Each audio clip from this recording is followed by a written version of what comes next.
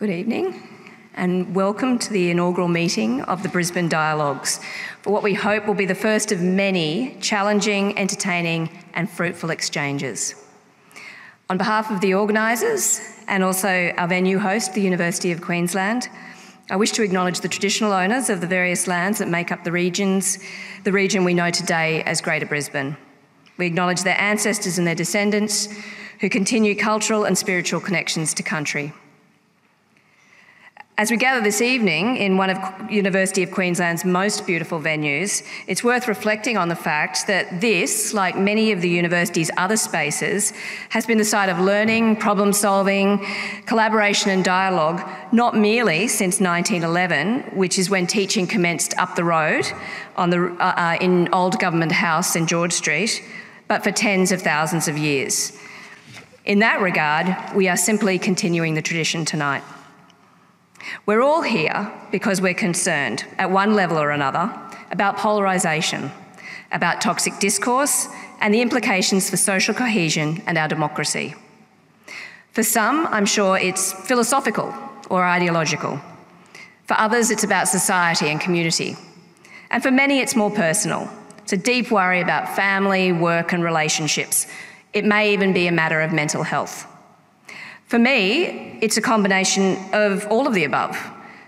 A frustration with ego-driven, gridlocked politics, a distress about the challenges for my own profession of journalism at a time when straightforward news reporting no longer seems to make money, and concerns for my own teenage children who are constantly drawn down digital rabbit holes and into filter bubbles where the various algorithms ensure that they hear and see only what keeps them engaged online for the longest, regardless of truth or decency. It's probably what they're doing right now when I'm here. Recognising those various problems, of course, is much easier than devising a solution, or even just making a dent. It was a difficult personal conversation that prompted retired businessman Murray Hancock to try to do something about restoring civil discourse locally. After he sounded out his family and friends, he discovered a near universal recognition of the problem and a willingness to try to find some solutions or support an initiative. So the Brisbane Dialogues was formed, with a steadily growing band of committed volunteers, supported by an increasing number of generous partner organisations such as the University of Queensland. What you see tonight is a result of combined effort and goodwill in a very short period of time. I think it's a pretty good start. From the outset, the founding group has been committed to establishing the Brisbane Dialogues as a wholly independent, non-partisan, intergenerational pro bono project to foster civilised public discourse about big ideas and issues. It will not belong to one group or be beholden to one set of ideas. It will be the sum of all of our inputs and all of our efforts, and I'll speak more about what that means practically at the end of the night. Although there are many good organisations with a culture of practising respectful engagement, we believe the Brisbane Dialogues is the first dedicated civil discourse organisation in Australia. And of that, we are particularly proud. We hope to tap into Queensland's reputation as the home of plain-speaking, pragmatic, but good-hearted individuals who are naturally sceptical of the latest intellectual fads and fancies that tend to capture our southern counterparts. It's not really respectful dialogue, is it? It's just between us. The Brisbane Dialogues aims to offer an alternative to the business as usual of events and lectures that preach only to the converted. There are plenty of organisations that offer lectures for a particular audience. We'd like to bring people of differing views together and ask that they demonstrate the power of their positions, not through acerbic put-downs or shouted insults, but through compelling, thoughtful exchange. Our only request of them and of our audiences will be that they abide by what we have dubbed the Brisbane Rule. And the rule is this: all participants agree to listen carefully, speak civilly, and concentrate on the content of discussions, not on personalities, before, during and afterwards, online as well as offline. Sounds so simple. But no one says it'll be easy, but I think the potential is huge and exciting. Fortunately, as I've mentioned, there are fine organisations around Australia and individuals who've long recognised the importance of this sort of civil discourse and engagement. One of the best known on the national stage is former Deputy Prime Minister and Nationals leader, John Anderson. As a journalist who's travelled with him during a fast-paced and unpredictable election campaign, I can personally attest to the fact that Ando, as we knew him at the time, was an utterly warm and decent human being who proved that you can be all of that and still get your point across and be an effective leader. Many of you will probably know that since retiring, John has committed himself to encouraging open and honest conversations through his own Conversation series, which is on YouTube and also available as a podcast. Unfortunately, he couldn't join us here tonight, but he's been enormously supportive of the Brisbane Dialogues and what it represents, and he recorded us this message. I'm very sorry I just can't be with you this evening for the inaugural get-together of the Brisbane Dialogues. It's an important initiative and I hope it grows into something that can't be ignored. I've come to believe that given the plethora of very difficult issues that confront us as a nation, as a culture, as a people, our greatest problem is that we can no longer debate any of them reasonably and rationally and calmly, without emotion, without hatred. You can't get good public policy out of a bad or a truncated or silenced debate. You won't get the best ideas on the table. You won't get people dealing in good faith. You won't get people owning the outcomes. And that's reflected in the incredibly fractured nature of Western society today, which is mirrored in our politics. We have to do better. That's what you're about tonight.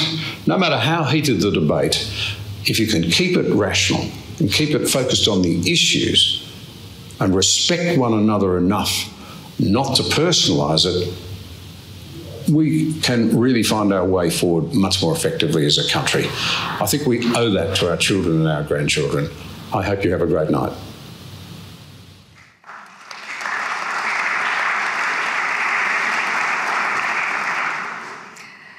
So now it's time to get on with that demonstration of what civilised discourse can actually look like. But first, we won't silence the discourse, but we will silence the mobile phones. So can you all check that they are on silent?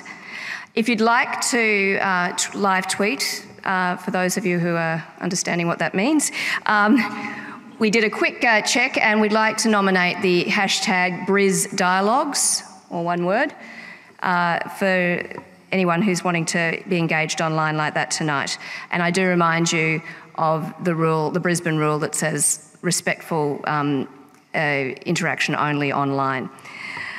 In the event of an emergency also, could you please all follow the instructions of the Customs House staff? And now, I'm honoured and grateful to welcome two very distinguished guests as our inaugural participants in the Brisbane Dialogues. First, please welcome to the stage Professor John Quiggin, Australia's most cited economist.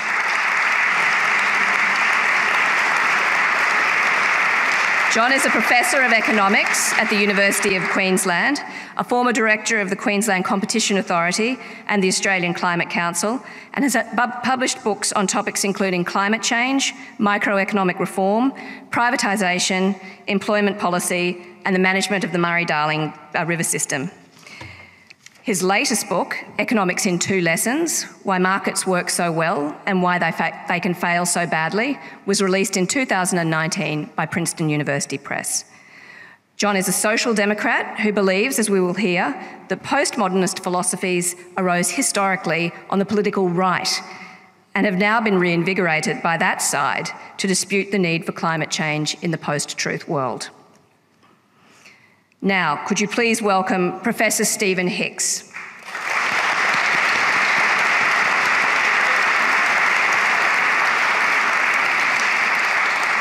Professor Hicks is a Canadian-American philosopher who is a Professor of Philosophy at Rockford University, Illinois, where he is also Executive Director of the Centre for Ethics and Entrepreneurship. He is the author of Nietzsche and the Nazis and Explaining Postmodernism, Skepticism and Socialism from Rousseau to Foucault, as well as the co-editor of The Art of Reasoning, Readings for Logical Analysis. Stephen is a libertarian who believes the Enlightenment ideas and values which have underpinned extraordinary human progress are being undermined by dangerous postmodern ideas which threaten our future, mainly from the left. And finally, to facilitate this exchange and ensure the Brisbane Rule is upheld, please welcome Rachel Nolan.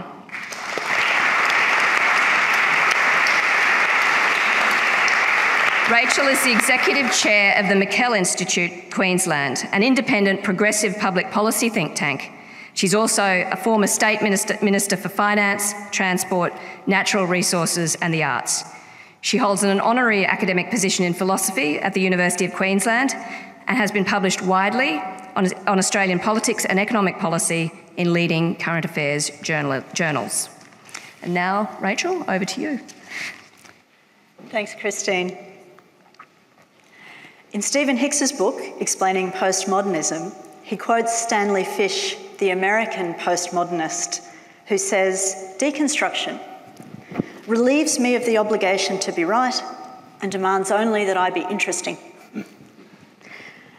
As your facilitator, I'll try and be both. As an audience, I have just one request of you, and that is that at this moment, you just take note in your own minds of where you think you stand in this debate.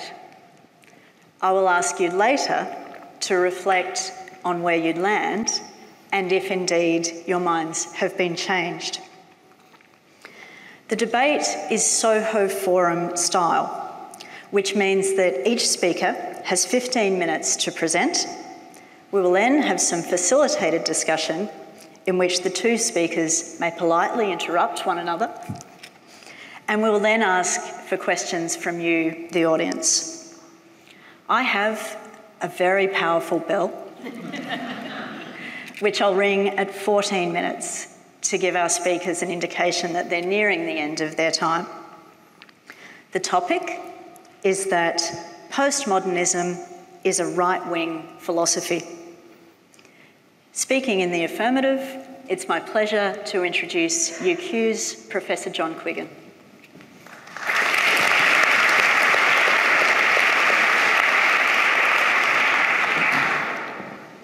Well, thank you, Rachel, and thanks for Brisbane Dialogues for inviting me here. I'd also like to acknowledge the traditional owners of the land on which we meet. And as I say, looking forward to this event, which arose, I guess, because Stephen is visiting and we needed some hometown alternatives. So, although I'm not a professional philosopher by any means, this is a topic that's interested me for a long time, and I was very happy to take part. So, have we got the clicker? Oh, no. Sorry, just... Thank you.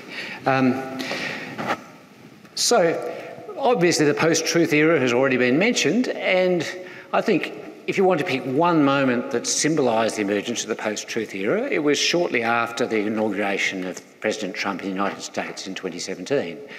The crowd, while of course large, was disappointing, not as large as on some previous occasions, but President Trump felt it ought to have been as large and sent his press secretary, Sean Spicer, out to claim that in fact it was.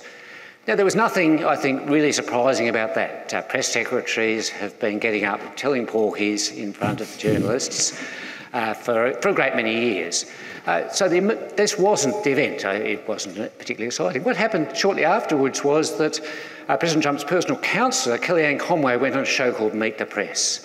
And the moderator of that show, Chuck Todd, asked her, well, why would you make claims about something that's both so trivial and unimportant and also where the facts are so obvious?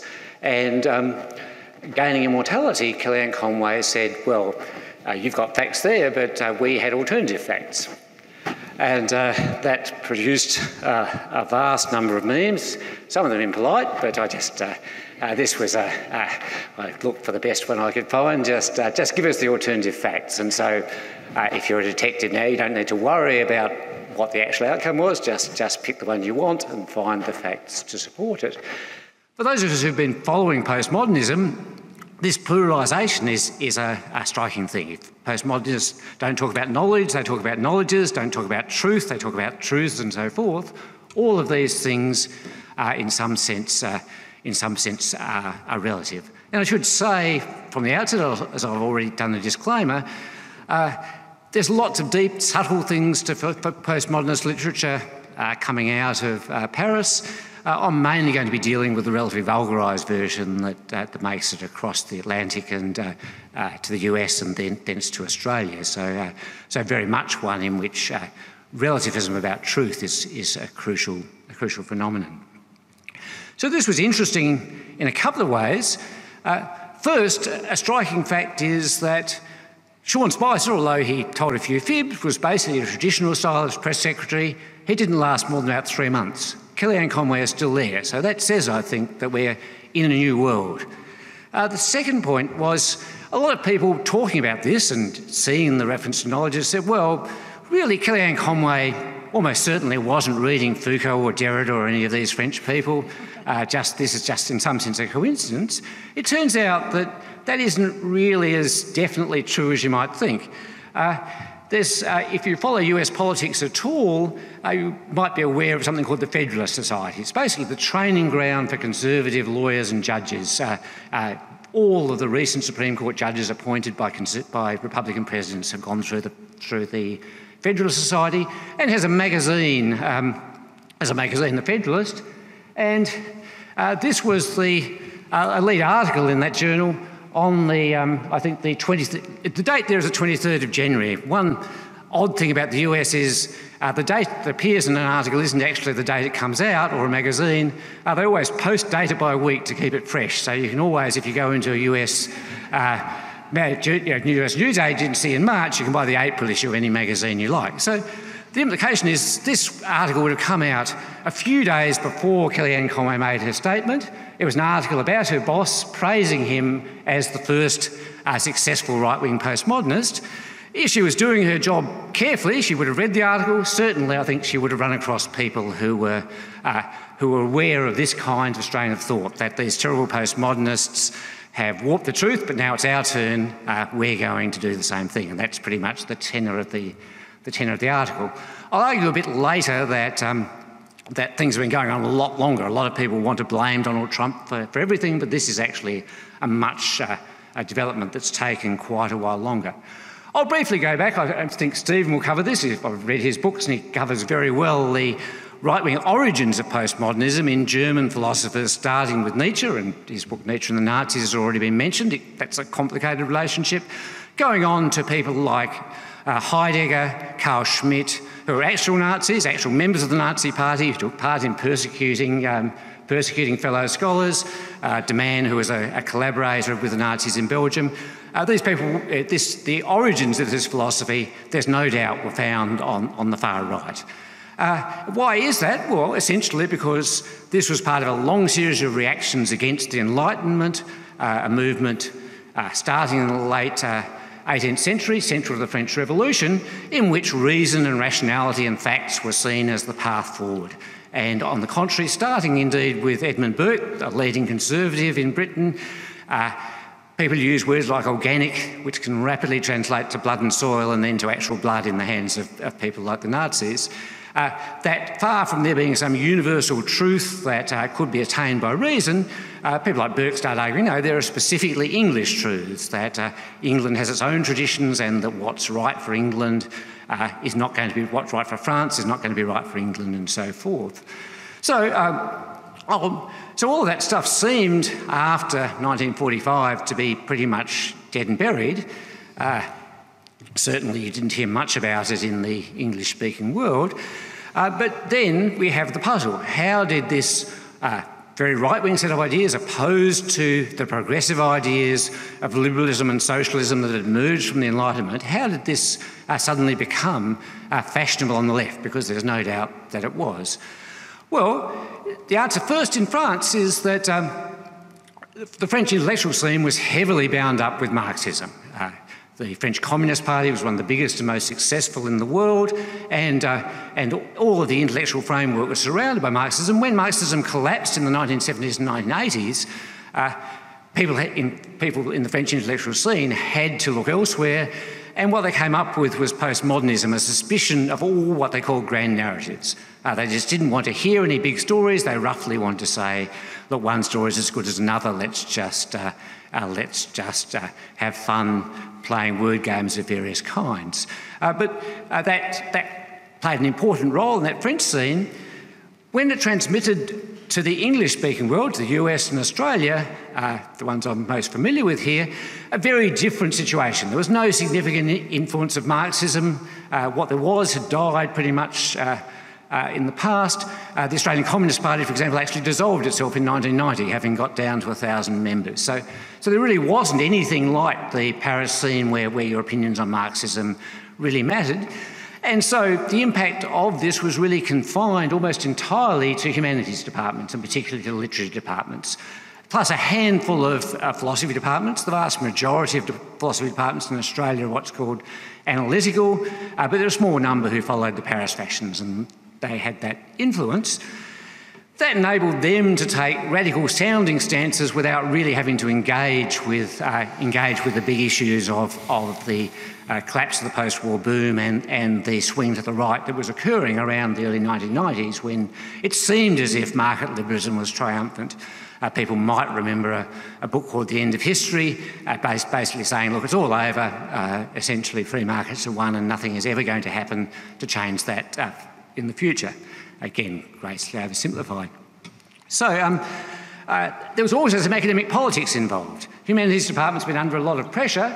Everybody wants STEM, science, and science has the path to truth.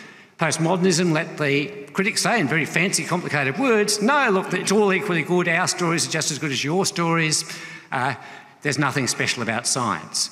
That produced a reaction on the left in the form of the famous Sokal hoax, which Australians love hoaxes. We had the Ern Malley hoax and many others.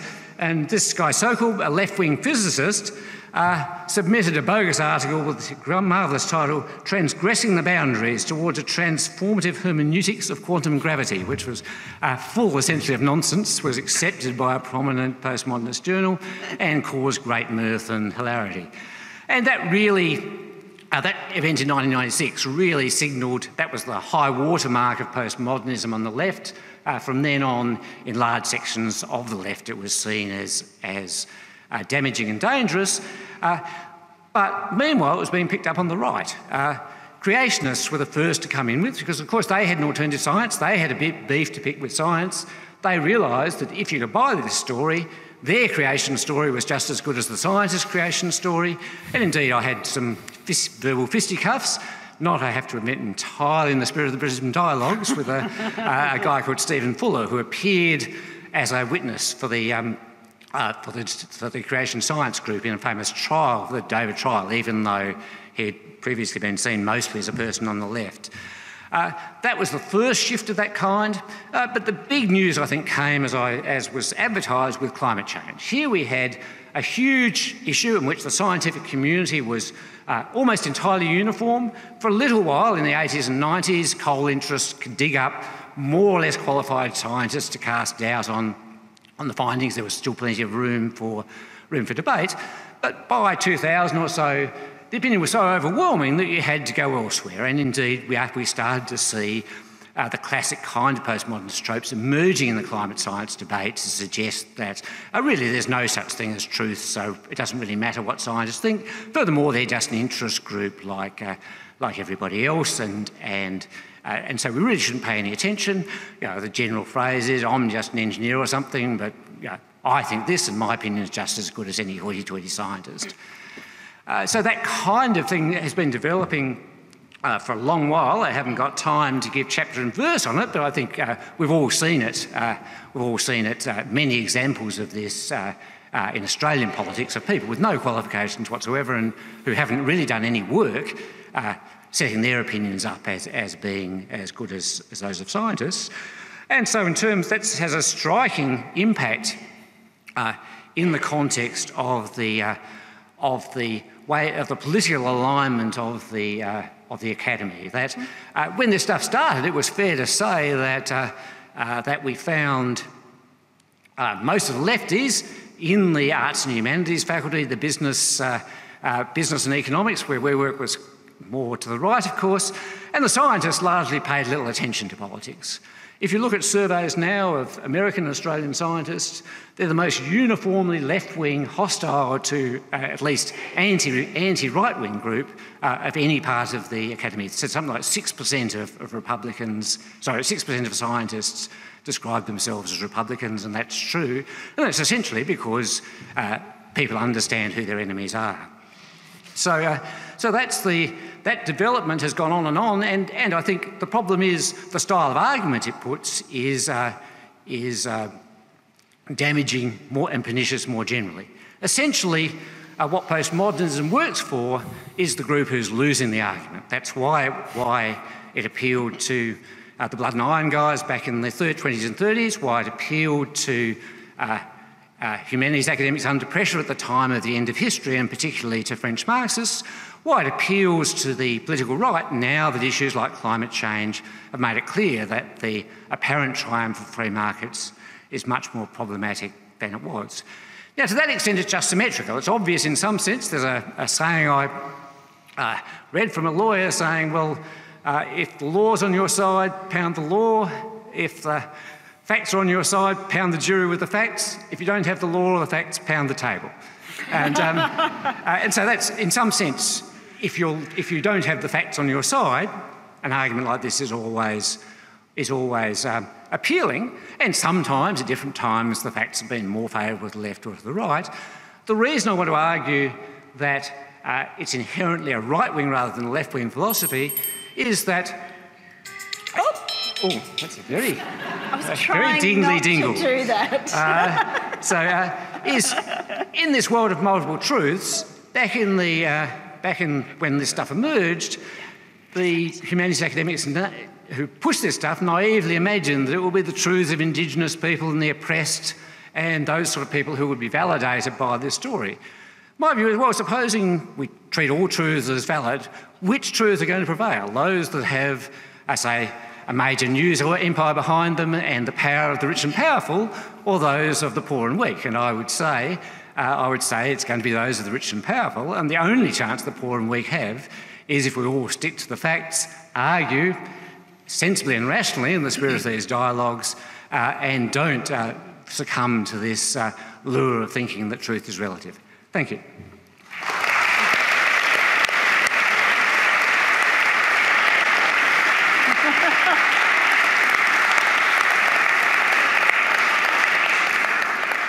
Well, John, you're a master of timing. Yes, yes, that's my timing going on.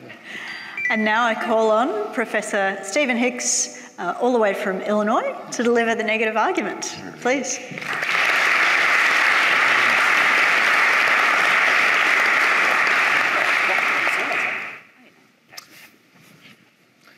I'm going to start by talking about baboons, the small ape. They're apparently terrible hunters. There's a pack of baboons and they are hungry. They see something off there and the leader effectively says in baboon, let's go get that thing and eat it. And so a whole bunch of baboons will take off and they'll go running after whatever it is. And then of course, whatever the prey animal is, it darts into hiding and the baboons are running along and they start to forget what they're doing. Right? And they're running, why are we running? And then they look over and they see this other baboon. They say, hey, you're that guy that stole that piece of fruit from me this morning. I hate you. Attack the guy, and the baboons then start infighting, and the hunt is a complete failure. This is apparently a common pattern. So, short-term memory, strategic sense, any understanding of principle, keeping the eye on the long-term game, not possible. But very quick to anger, and very quick to respond to and remember almost forever personal slights among other baboons. Now, chimpanzees are apparently smarter and quite better hunters, and they can develop strategies, including sending out advance parties, pincher movements, right, divide and conquer strategies, and so on. And they are then much more successful as hunters cooperatively and socially. But they too have their limits, and what seems to happen is that chimpanzees can only be comfortable if they are hanging out with other chimpanzees they recognize and whom they're able to keep track of on a fairly regular basis. And they start to get uncomfortable beyond numbers 50 or so, because then they can't keep track of everybody. And so what they typically then do is, since they don't have any conceptual ability to think of a large-scale society and principles that are going to enable peace and conflict resolution and so forth, they split off into other groups of 50. And then from then on, the other tribes are typically seen as enemies. And so they'll monitor each other very carefully, but then as soon as there's a member of another chimp tribe, it's ooh, enemy, and hostile reactions. So a very limited ability to conceptualize. So baboons and chimps, short-term emotionalism, inability to think long range, conceptualize large social organization, and a hostility toward personal slights and anybody who seems not to be a member of my own tribe. And for some reason, that reminds me of Facebook discussions and other social media, and I am sure you know what I'm talking about in that regard. So we in the modern world do face a problem because, unlike chimps and baboons, we want to think in large-term societies, millions of people, and what's going to enable all of them to pursue their own interests, to form cooperative institutions, and when they have disagreements, find ways to keep short-term emotions and slights in check, keep the eye on the bigger principle, and to recognize that there are larger scale principles, that if we recognize those and follow those and pass them on to the next generation, we can keep our civilization going. And that seems to be the problem we are facing right now with the toxic discourse and the polarization. But I do want to put this in some perspective, and I'm clicking.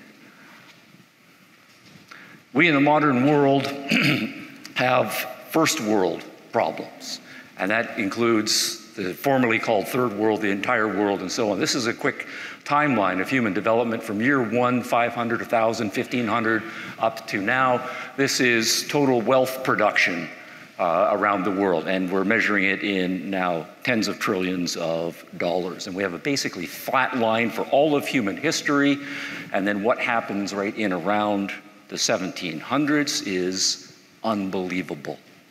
Skyrocketing productivity and the creation of all of the wealth that we are then able to enjoy. So that is the era of the Enlightenment, and the modern world is built on the ideas and the values that were articulated in the 1600s and institutionalized in the 1700s, and we, in a relatively short period of historical time, are living in the benefits of that. Now that's GNP, that's only one measure, gross national product. If you're interested in life expectancy, boom, right, around the same time. The number of people who are living in extreme poverty goes down, so this is the people lifted out of extreme poverty. The calories available to people on a regular basis. The number of people who are living in democratic and republican types of institutions that I and I know John Quiggin to a large extent agree with, also skyrocketing in the same era, and it's all connected, Enlightenment philosophy. And essentially, in my view, this was a liberal philosophy. In all of the major areas of culture, we revolutionized our way of doing everything. We, of course, are aware of the Democratic and Republican revolutions politically, right? Everybody is going to participate. Anybody can put any crazy idea out there they want, and we'll have a good fashion discussion about it, and we will vote on the basis of that. We liberated the entrepreneurs. Anybody can go into business, and you can start any business that you want. You can trade with anybody that you want. You're not stuck in a class and so forth. We started to liberate the slaves. We started to liberate women. We started to free and respect people's right to do religion their own particular way, and so forth. So in all of the major cultural institutions, including science and technology, we talk a lot about the Industrial Revolution and the scientific revolution. Anybody can come up with any crazy scientific idea, and a lot of the best ideas, of course, as we know, started off from people whom everybody else thought was pretty crazy and out there. Free thinking in science, free thinking in engineering, in politics, in business, in religion, It is a liberal revolution, and it's all connected. That is the Enlightenment. We have figured out a mechanism. It's not just the content of the ideas in business and in engineering, and we're acquiring all sorts of knowledge that we can then put to the benefit of human beings, but it was a methodological principle about toleration for creative and free thinking. Anybody can think any idea they want and put it out there, and we will debate it and let the best arguments win, and we will decide it by the basis of argument. And this requires character development because it's hard to have your ideas criticized, but we teach people how to have your ideas criticized and how to engage in fruitful criticism and so forth. So the liberal ethos, right, included character training as well as development of all kinds of knowledge, and the fruits are with us. And that is the modern world, that is the Enlightenment, and that is precisely what the postmoderns are attacking.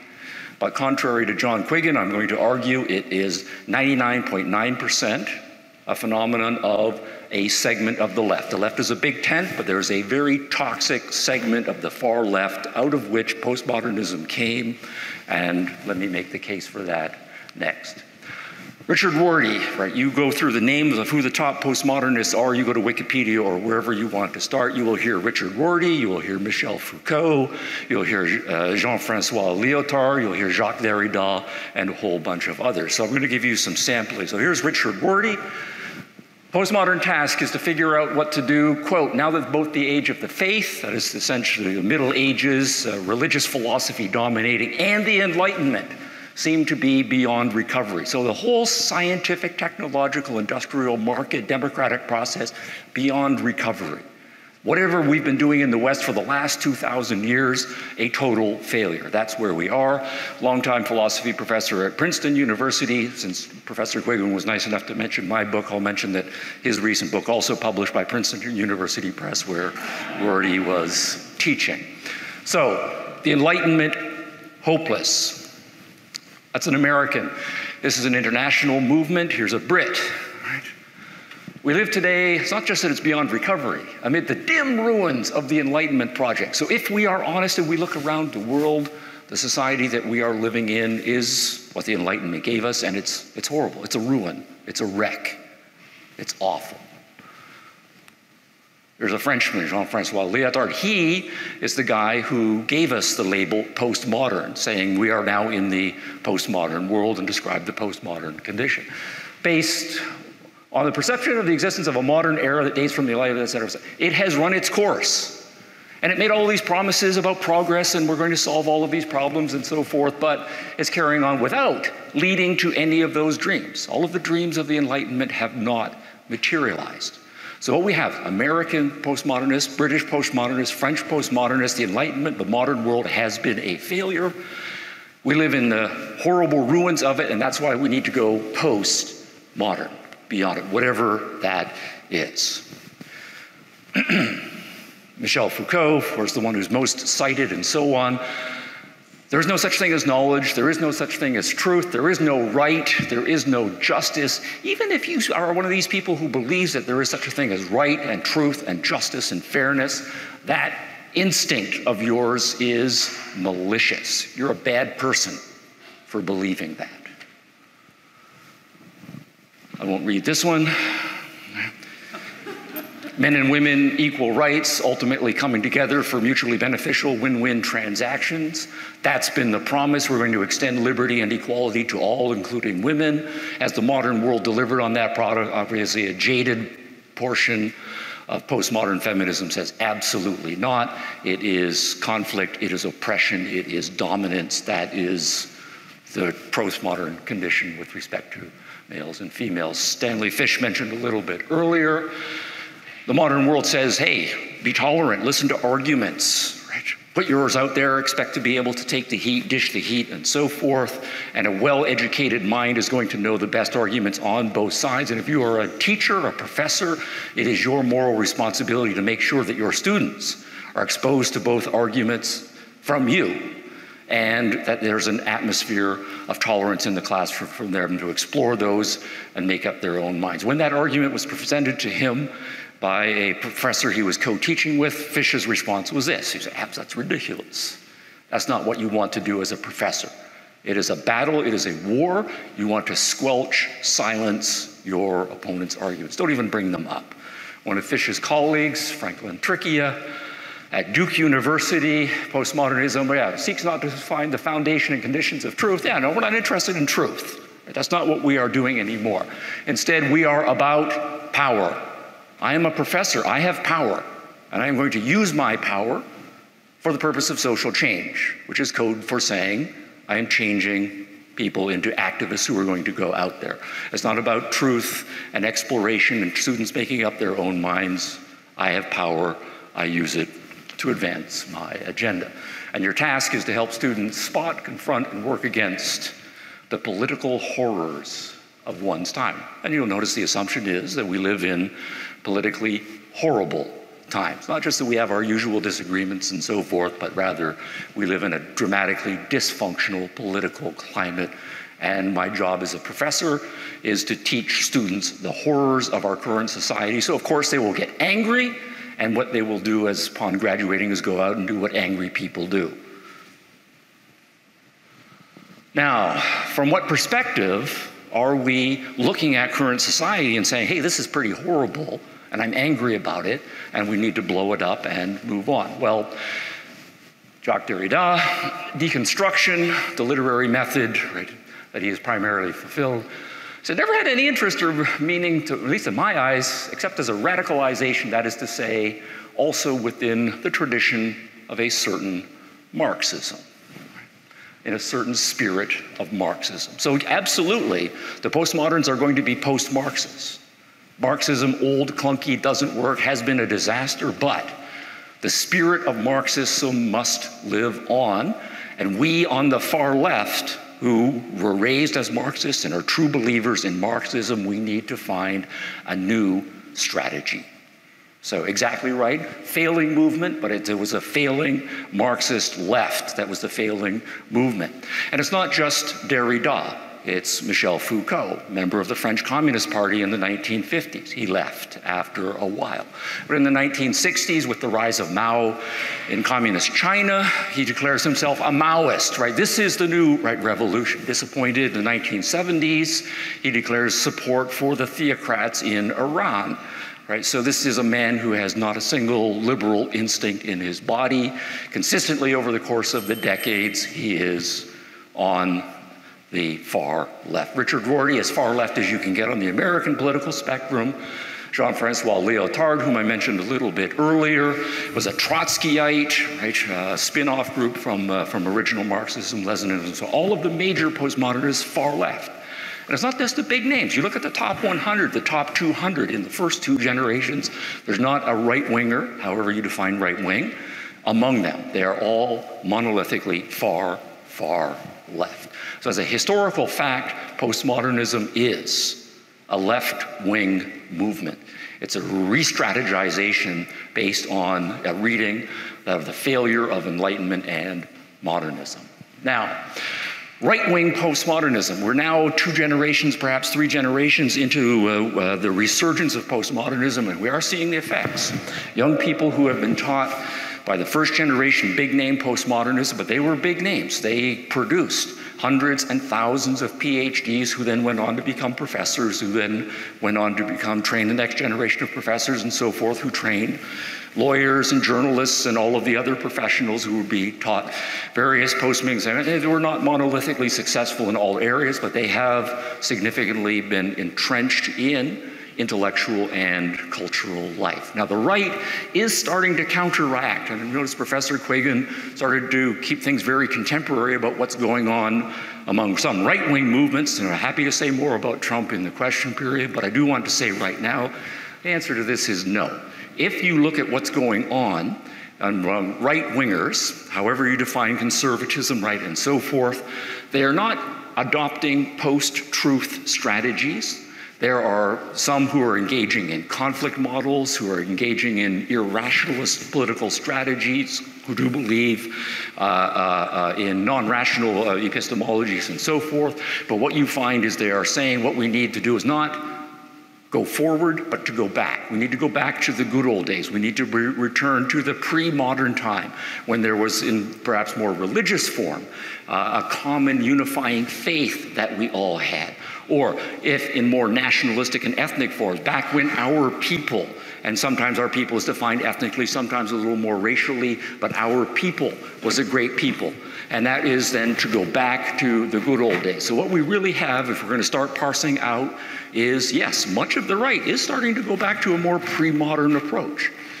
The far, far left is still stuck in a very toxic form of postmodernism.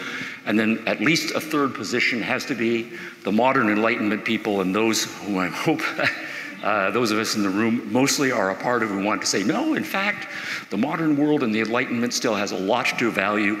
Let's stay the course.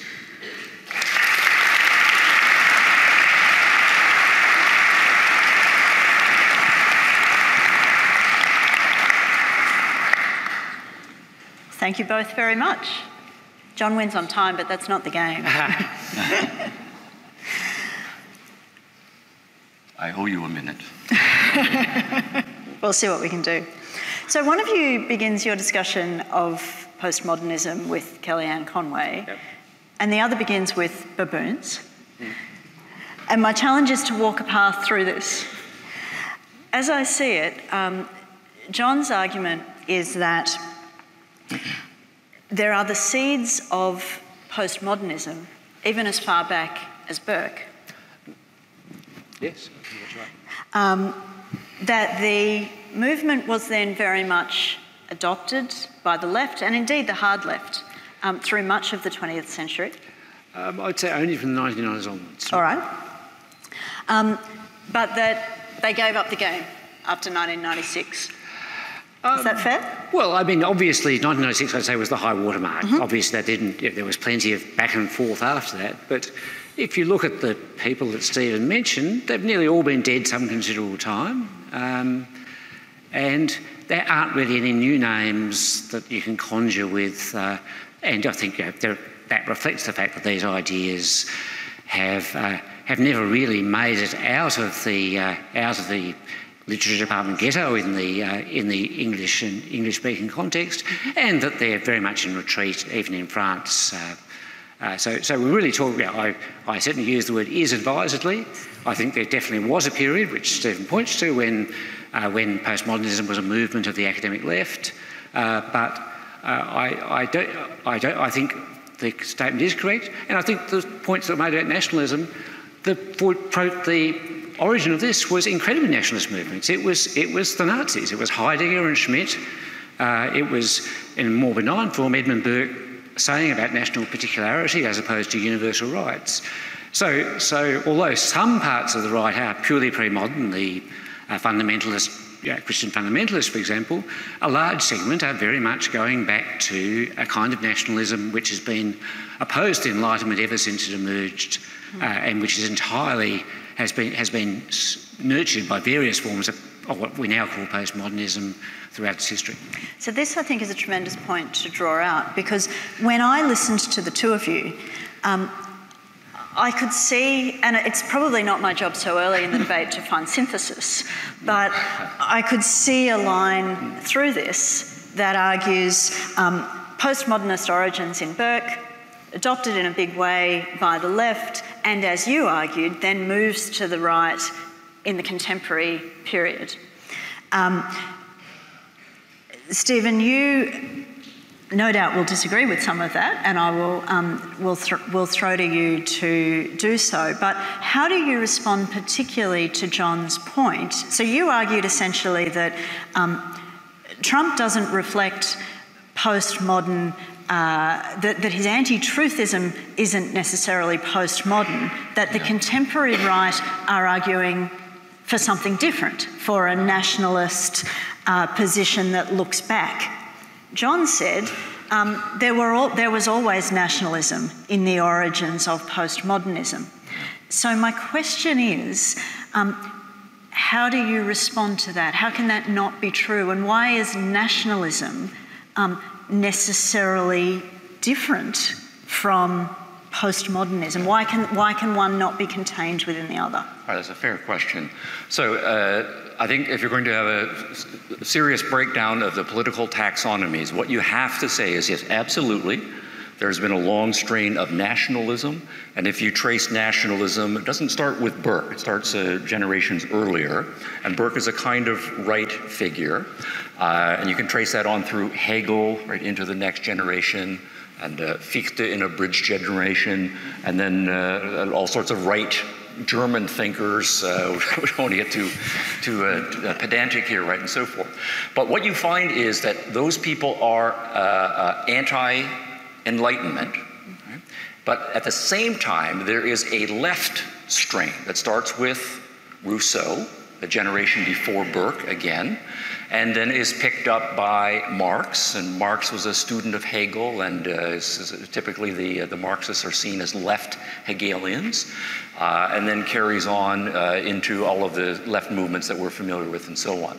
Now, this is then to say, okay, well, we have left and right, but we're using European designations about what counts as a distinction between the left and right. But notice what they both have in common. They both, on the left and the right, say that there is a collective group that takes primacy over the individual. And that the collective group is the nation for the far rightists, and the collective group is going to be some economic grouping if it's a Marxist. All of them, both left and right, are anti-rationalist or anti-reason in their epistemology. So in addition to being anti-individualistic, they are anti-reason in favor of adopting and absorbing one's group's tradition in a more Burkean tradition, right? Or say in a Marxist tradition that say what we call reason really is just conditioning by your economic circumstances, and nobody is really able to think for themselves and so forth. So what you then have is a left and a right, but they share very fundamental anti-individualism and anti-rationalism. So the best initial start on a better political taxonomy is to say we have modern Enlightenment philosophy, which is pro-reason and pro-individualism and pro-freedom. And then you have two strains of collectivism, two strains of irrationalism, and both of which have authoritarian, violence-oriented methods politically. And those ones happen to split then into a left form and a right form. Now, which is why I think left and right are almost useless for any sort of serious political discussions. I understand they have journalistic currency and so forth, but that is how I would, as a first draft, respond to the question. I'll have to come back later on Trump. No, unless you want to give me more time, because I know I'm running long. I'm going to let John respond. Absolutely. We're not getting out of this a discussion that I'm facilitating and getting out of Trump. Yeah, that's right. I feel you're trying to smuggle individualism into the package. I mean, if we take the ultimate Enlightenment figure, I would say, is John Stuart Mill, who ends up as a socialist. Now, certainly a kind of abstract, high-flown kind of socialism, but if you ask the question, why is it that the word liberal in the US context means social democrat, it's because within the Enlightenment tradition, there's a long tension between concern for individuals, concern for individual freedom, and a recognition that we are, like chimpanzees and baboons, I guess, social creatures. We can't just let the devil take the hindmost, we have to look after everybody. So that debate has been going on within the Enlightenment tradition for a very long time, and in the context, particularly of the English-speaking world that we're talking about, the vast majority of the left comes out of that liberal tradition, starting with John Stuart Mill. Marxism has almost had no purchase. It was a European movement which briefly had significant power maybe in the middle of the 20th century in Australia, but has never been significant in Australia or the US outside some very brief... It's certainly an argument you can safely make here. Yeah. You might not in Paris, but you certainly... Yeah, no, I mean, it's a big it's certainly a big deal in Europe, but really in the English-speaking world, we are seeing both postmodernism of the right and left breaking away from the Enlightenment tradition, but much more completely, there's no equivalent of Trump on the left. Bernie Sanders, although is just an ordinary social democrat who likes to call himself a socialist, there's no equivalent to the kind of movement away from Enlightenment values that we are seeing across in places like Hungary, Poland, all sorts of places now. That breaks with that tradition. So let's go to Trump. All right. In terms of practical politics, I don't follow day to day. My Trump filter, my Sanders filter are pretty high. I see the words on my screen and I just zoom past it. Here you are. That's your strategy for sanity. It's actually a strategy for getting work done, right? But I do follow enough. And my sense is, I understand where you're coming from in saying that Trump is the first postmodern president. And part of, since he is a new kind of phenomenon in some respects, people are casting about for labels, and certainly early in his in his presidency, postmodernism was at a high watermark again in the culture, so people are trying out that idea. So I understand at a journalistic level there's something there. But look, my reading of Trump is that he's not a postmodern person at all. I think that is that would be too much of a compliment in the following sense, that postmodernism is a serious intellectual movement with principles that are thoughtful and that are integrated and that are strategic. And I don't see any of that in my understanding of Donald Trump. He says all sorts of things, but excuse my language, he's what we call a bullshitter. Right? He just says stuff, puts it out there, right? And he doesn't take it too seriously 80% of the time. He doesn't expect you to take it too seriously 80% of the time. He's also a certain kind of New York businessman, right? Where you are constantly, right, engaged in pushing people, probing their buttons, making outlandish claims, right, and so forth. And you're trying to stake out some territory at the negotiating table. And he's just carrying over that kind of brash businessman style to national politics. If we want to say whether Trump is on the left or the right, I think that's a really hard question. He was a Democrat for most of his career. He only later went to the right, and I think that was because he thought he had a better chance of having some inroads. But if you think about, what are some standard left positions for the right in America, certainly a significant number of free traders among them. And that has been a dominant position in the Republican Party up until Trump. The position about tariffs and protectionism and the president picking favorite businesses to shower subsidies on and so forth, that was something that Democratic presidents would do, and they were drawing a large part of their base from the unions. And so what you find now then is Trump is courting the union vote rather successfully. He is enacting tariffs. He's an anti-free trade guy. He's fully a president, big government guy, picks the favorites, put tariffs up and so forth. And that is to say, by that criterion, he is moving to the left. So, John, this is the last bit of facilitated debate before the audience get a go. Are you willing to accept this argument, or is this too convenient for you? I want to come back on the literally not seriously stuff. There was a famous article which said Trump's opponents take him literally, his supporters take him not literally but seriously, and that just struck me as both true, as you just said, he's a bullshit artist, but also as incredibly postmodernist. When I read Derrida, he's always saying this stuff and you think you've pinned him down, and he said there's no such thing as truth, and there's a ha-ha. At a much higher intellectual level, of course, but this kind of irony that you also see in a much more toxic form on the alt-right just strikes me as absolutely redolent of the kind of word games that characterise postmodernism. So you would argue, I imagine you'd accept Stephen's point that it's not entirely deliberate. He hasn't spent his days reading sort of political philosophy up to now. And he's a product of this whole development in which climate change has really played a crucial role of people just saying, look, as long as it scores a point for the team, it doesn't really matter whether it's right or wrong. All right, we will call on our audience to see. Now, I'm going to ask for questions rather than statements. Yes. So short preambles only. We have two roving mics, one at the back, the other I can't see, two at the back, and I need hands in the air. Who's willing to get into this? Let's go, Amanda, to a man about 3 rows from the back in what appears to be a grey shirt. Yes, just a question to both of you. Do you think Donald Trump would be able to understand this discourse tonight?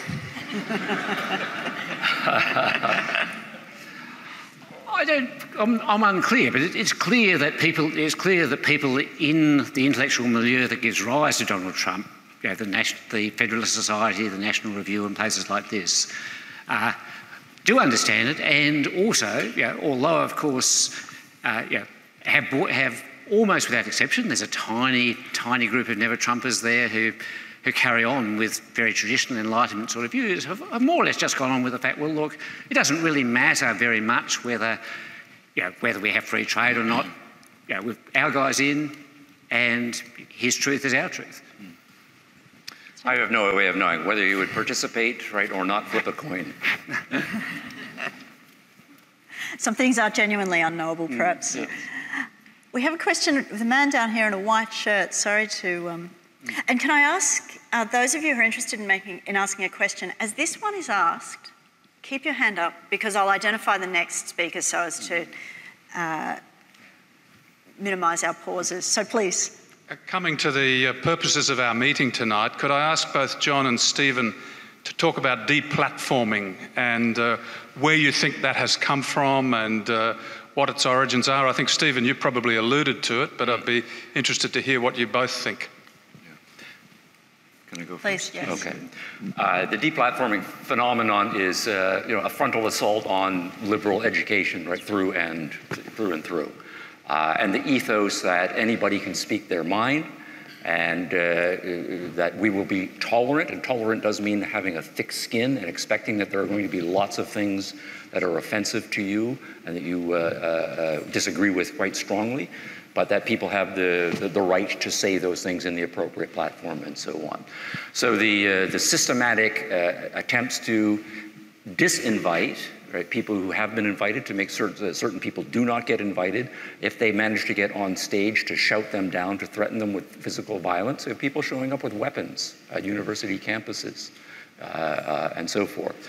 And relevant to the postmodernism phenomenon, there are not young conservatives running around deplatforming people on university campuses, young libertarians or young centrist organizations. It is coming from the far left and all of the splinter groups there, uniformly. That's where the cancer is. So, I mean, deplatforming is stupid. I mean, the theory of it is these people have plenty of other platforms. It's rarely done to obscure people. It's done to famous people who can talk, and the claim behind it is, well, they can have their say in Fox News or in the New York Times.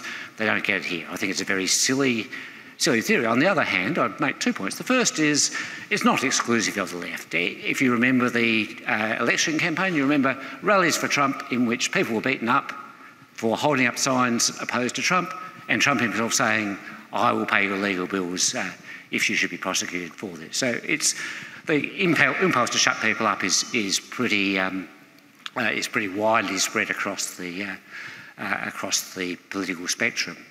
I think the other point, I guess, is I find America more, and this is true a lot of this discussion, incredibly obsessed with what happens on university campuses. I mean, I suppose I tend to think university students do stupid things. I've been one. I've taught them. If we're really going to get our knickers in a twist about what university students are doing, we're going to be in a permanent state of anxiety. Not too many of us here remain university students. No, I can see I've got the right demographic. I think we're okay. All right, so I was trying to point to a lady near the speaker at the back. Oh, well, I wasn't trying to point to you, but I have a different lady, and then I'll go to a speaker at the back. But please, sorry to be rude to you. No, really. Let's have this lady who's now stood up in front of hundreds of people. Thank you. My name is Leili. Thank you very much for the wonderful speeches. What about instead of categorizing Donald Trump as postmodern or pre-modern, because I think that calling him pre-modern also is a kind of compliment. How about, what do you think of him being kind of post-human? I think we should probably get off Trump, because my claim is certainly that my claim is that this isn't. I mean, Trump is occupies is a phenomenon, but is a reflection of much broader social trends. That's right. All right, so does anyone have a non-Trump question? You are the winner, the lady near the speaker towards the back. Hello, my question was for Stephen. I was wondering if he could speak a little bit about John Stuart Mill being a socialist, what he thinks about that towards the end, which is what John Quiggin spoke about. And if you could also just explain a little bit, I don't understand a lot about the libertarian perspective, and if you could explain that a little bit. Okay, the first half of your question, could you repeat that? Something about socialism. Stephen's struggling with our accents. Sorry. John Stuart Mill was a socialist. Sorry? John Stuart Mill was socialist. Ah, yes, okay. Yeah, that's an interesting point, because Mill comes at the tail end of the classical liberal tradition. And I do see him as a transition figure in his own personal journey. So when he was young, he was very much individualist, market-friendly, women's liberation, religious toleration, the whole shebang. And so much of his great work on liberty, published in 1859, reads like a classical liberal, almost libertarian manifesto. But he is a man who's a very deep thinker, and if you are a first-rate philosopher, you consider well over 100 issues fairly systematically. And in that mixture, the vast majority was liberal libertarian initially, but there were some elements of his philosophy that were more collectivistic. And as he developed, some of those became more prominent. And I would not say that he became a socialist. I would say that he became, on a few issues, a supporter of a kind of welfare state. Right? So, and you can certainly see the development of a principle going in the welfare state direction is leading to a kind of socialism. So a split decision on John Stuart Mill. Now, what it means to be a libertarian, happy to talk about that. But that's a second question, so I have to defer to my... No, I'm going to let you talk about that, because this is I think it's fair to say that this is a tradition that is far more alive and kicking in the United States than it is here, although people are obviously interested. So I reckon give it to us. Okay. So let's say the way we do religion is perfectly libertarian. There is no state-enforced view. There is no expectation that you have to be religious. You can practice religion any form that you want, go to any church, synagogue, right, or not, and so forth. You are totally free on religious matters. How we do our sex lives has been a great victory for libertarian thinking. Whether you have sex, with whom you have sex, how frequently, whether you get married, whether you don't, whether you have children or not, that is totally a free choice of consenting individuals. What movies you enjoy, what music you listen to, how you dress yourself, entirely up to you. There is no state enforced, and there's not even a collective ethos that we try to enforce upon everyone. Do your own thing as long as you are respecting other people's right to do the same thing. So what the libertarians do is say, how we do religion, how we do our love lives, how we do movies, we should do that in all walks of life, including the economy. You can go into any business that you want as long as it's peaceful, make whatever you want. If you can find someone to buy what you want or what you're making, that's fine, but you have to convince the person. And we don't have any state-favored businesses and state-set prices and so on. You work it out for yourself. So it's a generalization on the principle of individual freedom, coextensive with respecting other people's individual freedom. Thank you for a terrific description. And the other side of having the opportunity to share it is the opportunity to rebut it. Well, I was just observed, Stephen had a great graph there of how good things have got in the last 200 or 300 years.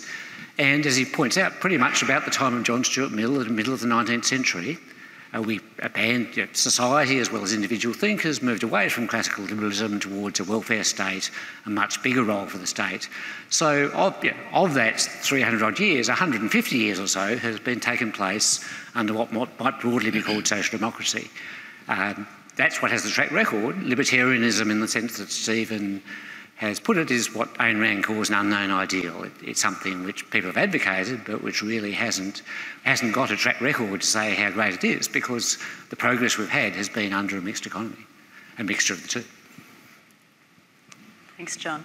I have a questioner right down in the front row who is very eager. Hello, I have a question for both of you, and it's about the fact that you've been talking a lot, obviously, about postmodernism, and thankfully you haven't mentioned fake news, but basically we were in that realm. And what I've been thinking is that fake news are really a big issue that you're discussing, which is, okay, your fact is not good, my fact is better, etc. And what I think is that they are nothing new. They've always existed. Herodotus or Julius Caesar or Napoleon wrote fake news for propaganda to convince people. And I don't find this either left-wing or right-wing, neither postmodernist nor modernist nor pre-modern, simply an abuse of power when you want to win a contest. What do you think of this? Question for Stephen, question for John, question for both. Okay. No, I think that question is perceptive because what we call fake news is an ancient phenomenon.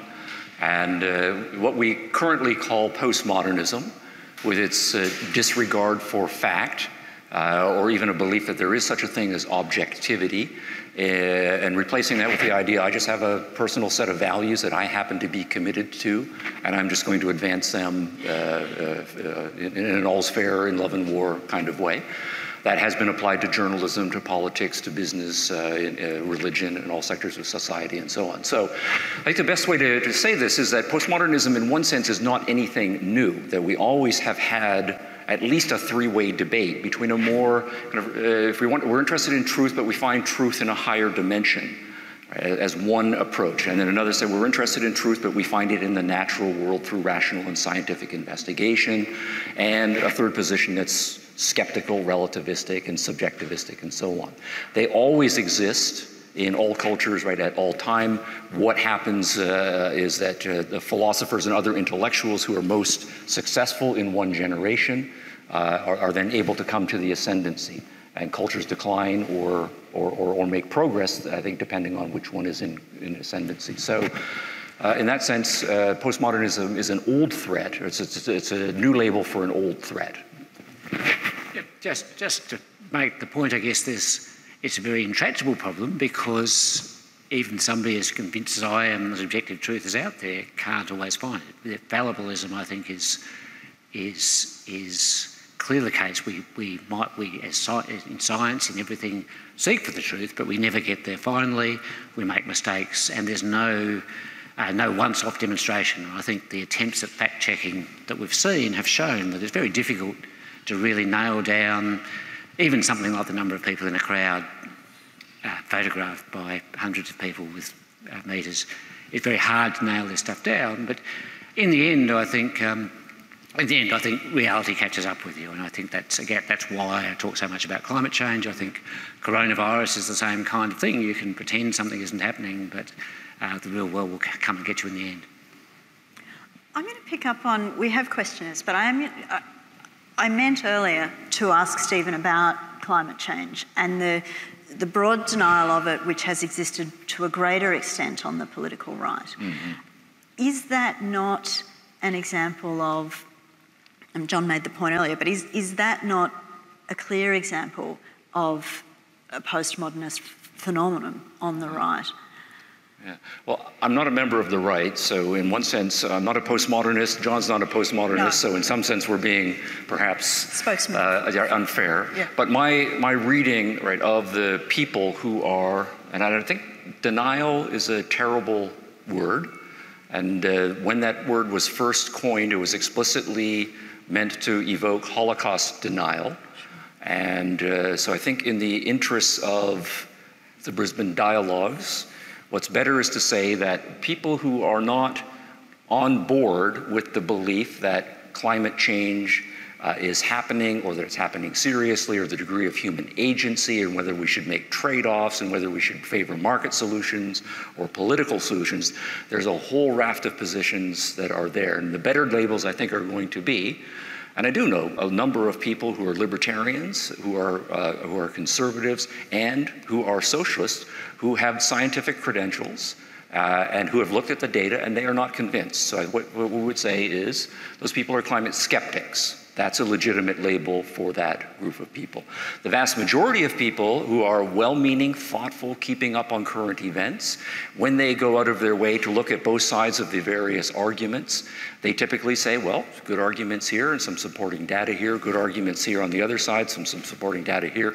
This is extraordinarily complex. I don't know. And that's climate agnosticism, and I think that is a legitimate label. And then there's a large number of other people who will say, look, I've looked at the data and I'm pretty scientifically literate, and my judgment call is that it looks like, yeah, there is some warming that's going to happen, and the conservative estimates seem to be maybe 2 degrees over a century. I'm just making numbers up right now because this is not my area of expertise, right? And the numbers are changing on a fairly regular basis. And then what they will say is, oh, okay, I'm convinced that that probably is going to happen. Is that a disaster? Is that 2% human-made? Is it 8%? Is it 20% human-made? That part we don't yet know.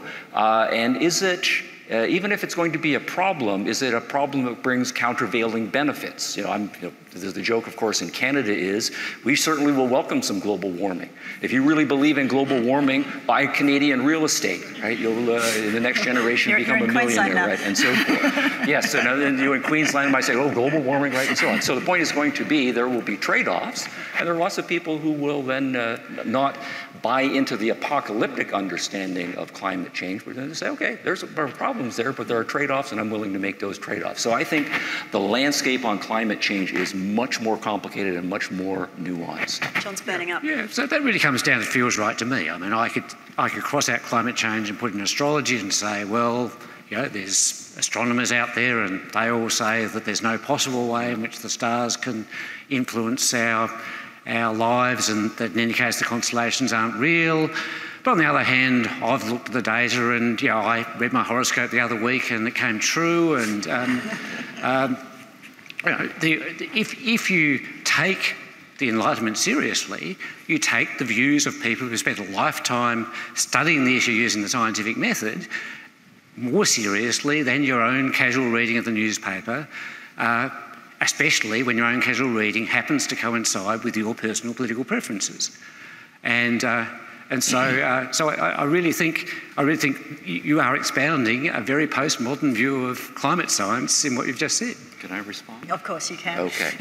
I don't want to get all credentially here, but my PhD is in epistemology, theory of knowledge, logic, and philosophy of science. I've studied a huge amount of the history of science.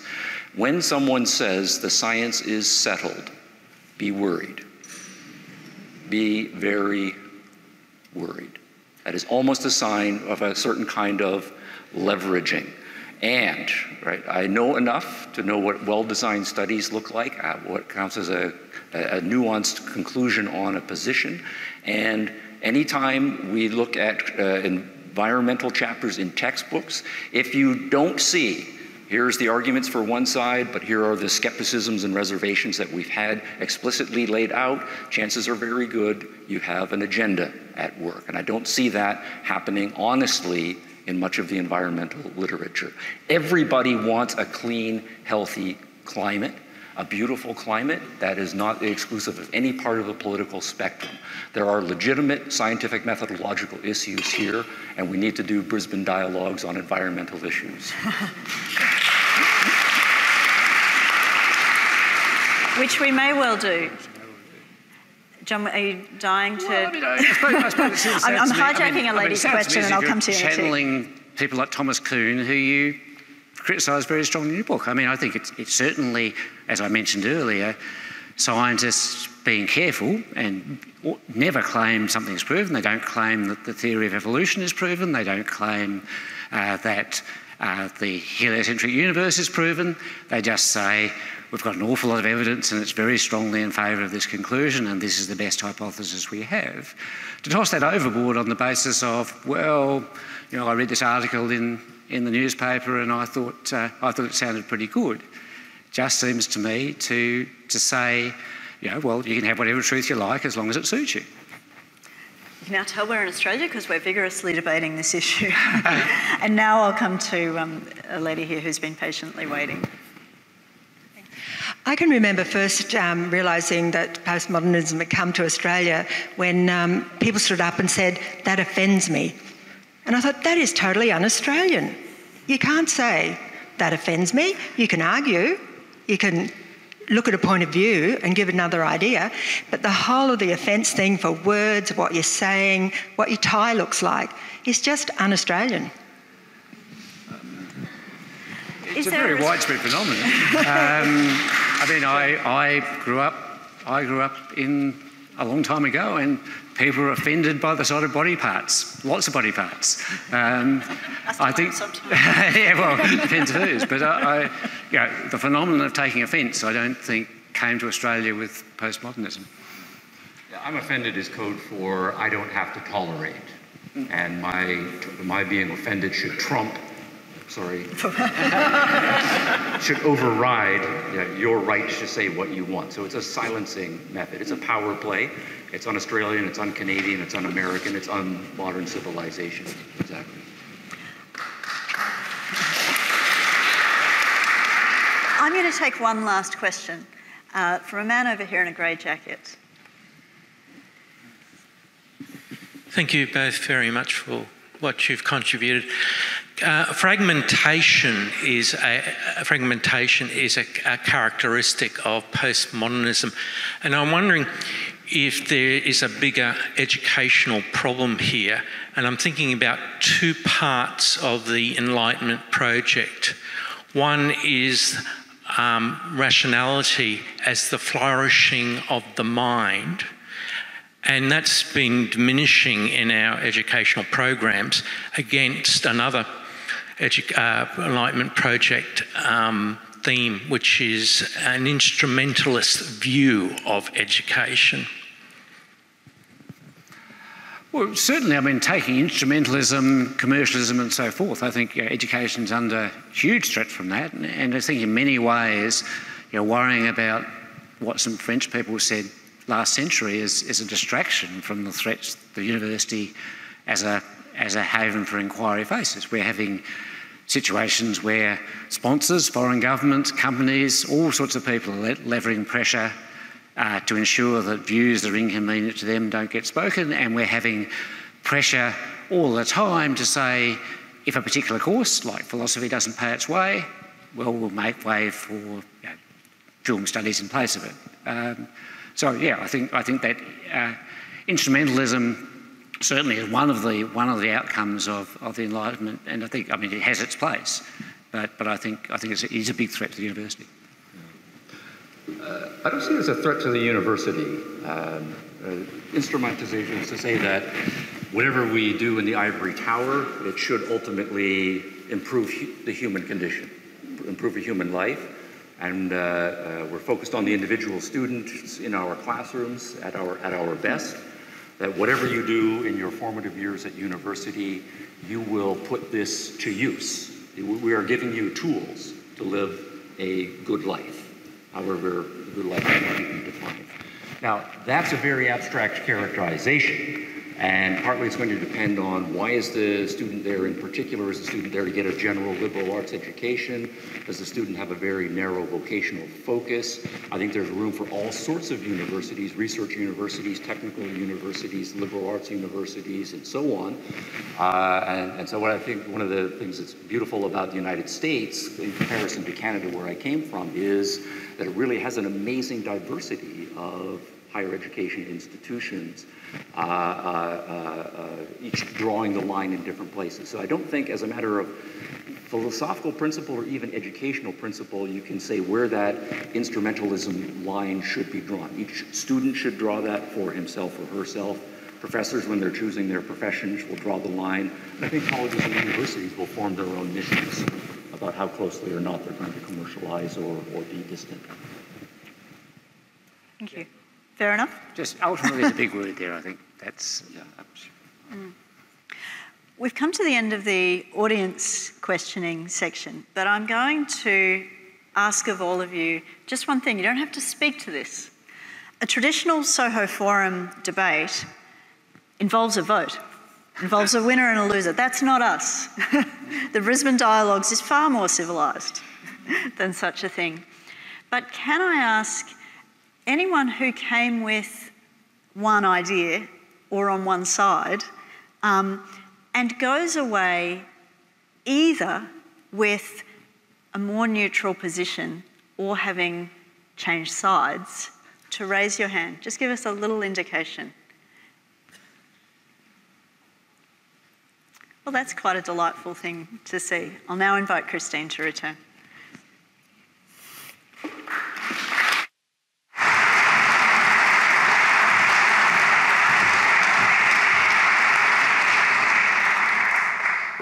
I hope that clapping's not for me because I only have one small job at this point.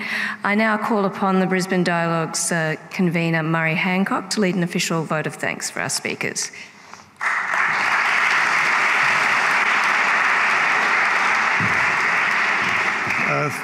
Thank you very much, Christine. I feel enormous gratitude to our speakers tonight, and very grateful for the opportunity to express that, or try to express that, on behalf of all of us here, and in fact all of those watching remotely, and indeed all of those who will be watching this remotely in the future, because it will be available for watching later. I need to change glasses here, but so I should just say how the main speakers came to be up on this stage tonight. I haven't got time for the whole story about Christine and Rachel at this time, but by a circuitous route, we came to an understanding with the man who was going to bring Stephen to Australia, that we'd get him to Brisbane somehow if we could put something on with an opposing speaker. So, I'd bumped into Daniel Zizzo at a public lecture, and he seemed to like the idea generally, and when I said the speaker's Stephen Hicks, he sent an email around the economics school, and Professor Quiggin came back quite quickly, "I'll do it." And I said, "But I didn't say it, but I thought, well, you're an economist, what would you know about this?" And I said, "What sort of topic would you be interested in? Stephen knows quite a lot about postmodernism." And he said, "I'd like to propose the topic that postmodernism is a right-wing philosophy." And I thought, well, I'd read about 1.5 magazine articles about postmodernism at that point, but I thought, well, that's a bit counterintuitive, that's interesting. And I emailed Professor Hicks, and he said, a quote, "That's a very strong, provocative and important topic, I'll do it." So that's how it happened, and I thought that was terrific. We're off to a flying start here. Then I thought, I wonder how we're going to sell that to the general population of Brisbane. Indeed, I don't think it was as easy as some other topics might have been. However, it was exactly the right one to kick it off, I think, because it is interesting, and it is counterintuitive, and it's many-sided and very nuanced, and even if not many minds have been changed tonight, and I'd love to ask the speakers, but maybe we'll do that later on, if their minds changed at all. But obviously a few have. But the most important thing is that we all learned something, I think, and some perhaps learned a lot, and we've done it without too many verbal or let alone physical fisticuffs. So that they've made an enormous contribution. I would like to quickly acknowledge Rachel and Christine for doing a fantastic job too, and giving up their time in very busy lives and really making this happen. But we haven't got the usual tokens of flowers or books or bottles of wine on the stage for various reasons, but I would like to ask the audience to make up for that by showing our appreciation in a very generous traditional manner.